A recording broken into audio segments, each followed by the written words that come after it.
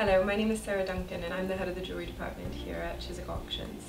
I'd like to spend a few minutes talking to you about icons of the 20th century and in particular jewellery, and what I think is one of the most iconic pieces of jewellery of the 20th century, and that is the Cartier Love Bangle.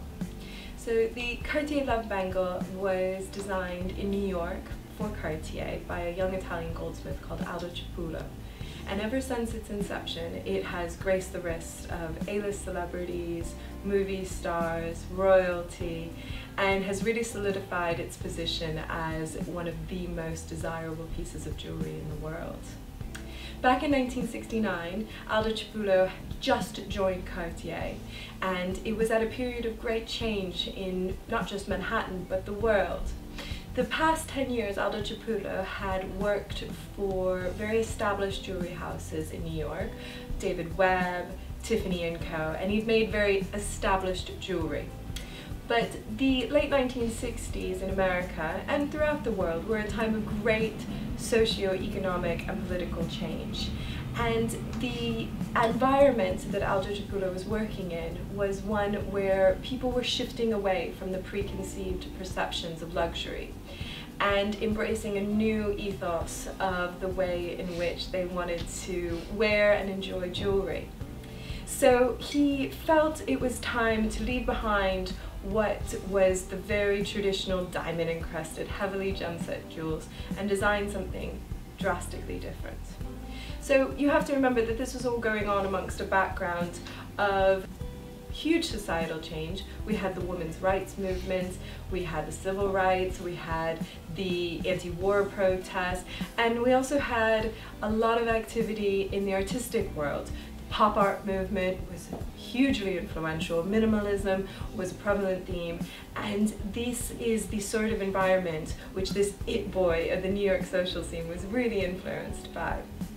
So Aldo Cipulo was a great lover of history, and he wanted to be inspired by what he thought was a very interesting idea, although it's quite controversial, which was the chastity belt. He thought the idea that warriors going off to war and locking their wives away in these chastity belts was something that could be reinvented and reformed for the 20th century. Aldo Cipulo really wanted to create something that was a token of love and a visual symbol of commitment. So he created something that could be worn without taking it off and would be obvious to anyone passing by that the wearer was in a committed relationship.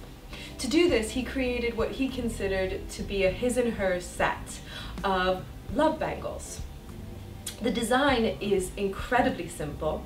It is a huge departure from the traditional jewels that were being made by the other established jewelry houses, and Cartier was very big on embracing this change. They wanted to design jewels that went from the office to the nightclub. So he created something that was almost industrial, almost utilitarian in form. He used one of the most obvious symbols of industry, which is a screw. He designed a bangle with two functioning screws on either end that you could lock your lover in place with. To put on a Cartier Love Bangle requires the application of a small screwdriver on either end. So you can't just take one of these on and off, you're literally locked in. So the idea is that anyone passing would see that you were in a committed relationship, and indeed shortly after they came out in the early 1970s, wearing a Cartier Love Bangle was almost attuned to wearing an engagement ring. The idea of a his and her set was something that the marketing executives at Cartier were very keen to promote. And to do so, they invited 25 high-profile couples in New York to come and receive complimentary gifts of these love bangles at their New York Fifth Avenue location. So the Duke and Duchess of Windsor received a set. Elizabeth Taylor and Richard Burton received a set. Steve McQueen and Ali McGraw received a set. And it worked. It was a huge success.